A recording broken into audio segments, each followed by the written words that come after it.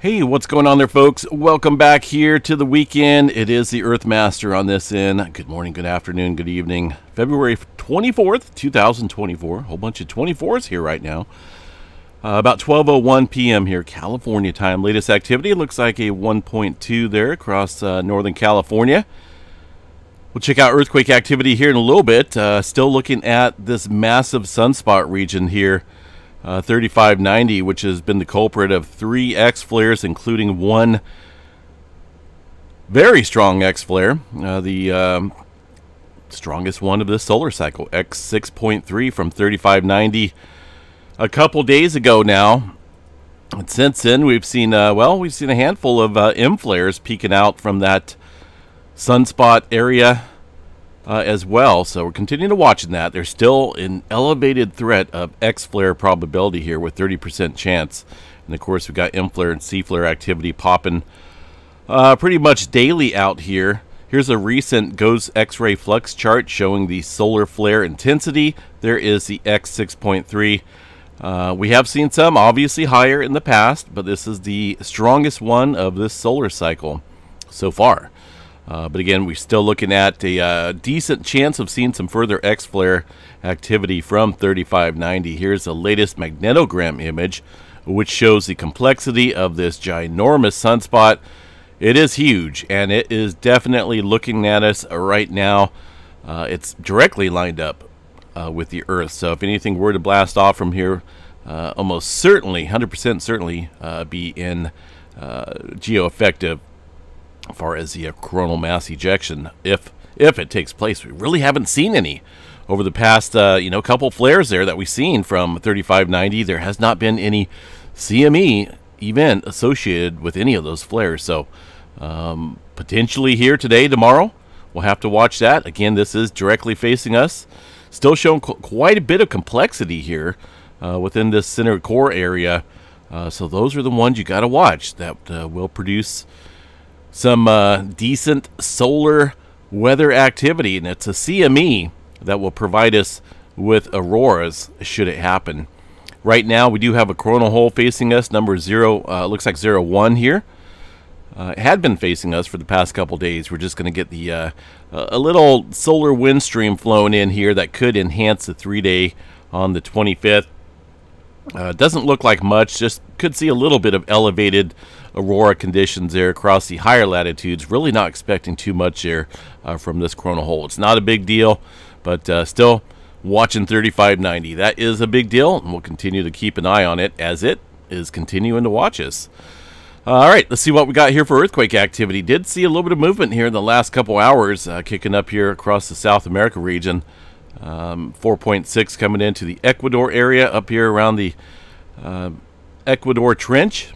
Pretty shallow earthquake back prior to the subduction zone level itself, so might be looking at some potentially larger movement taking place here across that area.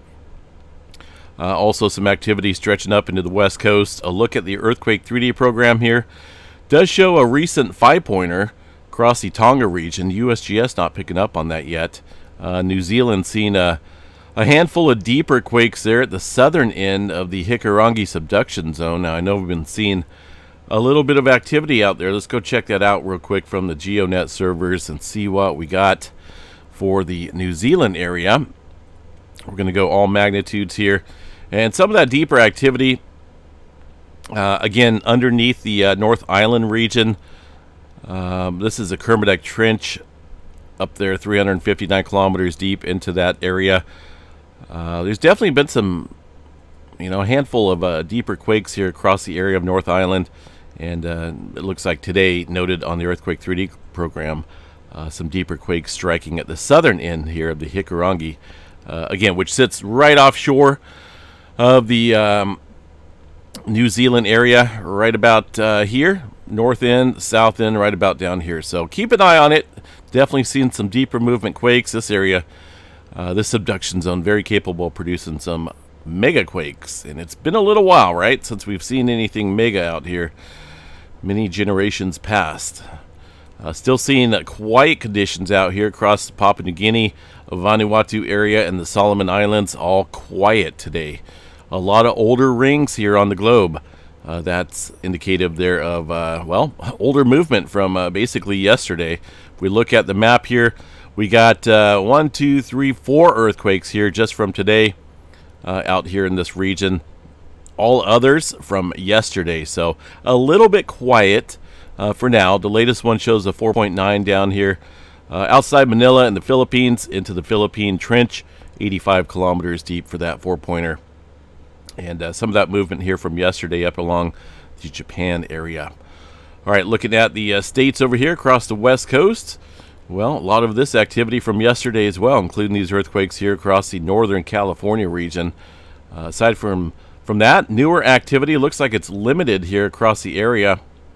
A little bit around the Long Valley supervolcano. Got one little earthquake here, 1.6 near Tom's Place. I was out there a couple years back observing the caldera out there, and it's crazy. There's a lot of openness out there, a lot of dirt roads. It was interesting visiting that area, but driving through a supervolcano caldera, well, that's no different than being up in Yellowstone, right? But one wouldn't notice it, one wouldn't know about it unless you had knowledge of it being a supervolcano. It just looks like any other desert out here. So a little bit of activity up here, some along the coastline, also a little bit in Southern California, but generally looking at decent normal activity that we see on any given day. So no heightened movement currently taking place here across the west coast for now. Up into the Idaho area, a handful of smaller quakes. Most of these look like they're from yesterday. I don't see anything out here from today.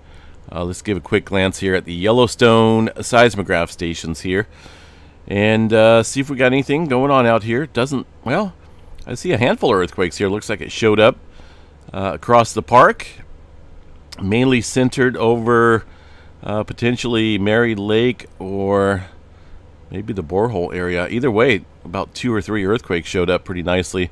I think this was from last night. Handful of smaller quakes as well, but the USGS normally doesn't pick up on it unless it's above a 2.5. They'll get to the smaller quake activity on Monday morning if they feel like they should. But a lot of times on the weekends, even if we got intense earthquake swarms, we won't see it up here because they have that computer system here set to only show 2.5 and above here across this area. So none of those earthquakes are above 2.5. Texas still seeing some activity out there, but the rest of the states fairly quiet. And Hawaii out here in the Pacific, not a whole lot going on here. 9 earthquakes. It's very minimal.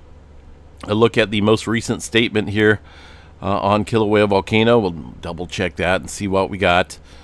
By the way, Cascades, Sierra Nevada, the West Coast volcanoes, all quiet, Yellowstone included. Not a whole lot going on in terms of volcanic activity. In regards to the Big Island, Hawaii, and Kilauea Volcano, things seem a little slow out here recently. We just not a whole lot of earthquake activity, not a whole lot of tilt meter going on as far as inflation. There's a handful of smaller quakes here, but is this going to let me? It's not going to let me see it. So for whatever reason, I think it's this browser program I'm using. But looking at the tilt meter here, we're still fairly steady and not a whole lot going on. If we look at the last 30 days of tilt across this area, I do have it bookmarked just in case I come across incidents like this. Here's the last 30 days of the inflation or deflation event that happened there across the Kilauea Summit region. I've seen a massive amount of displacement of magma from the summit off to the southwest rift zone. That's that huge drop.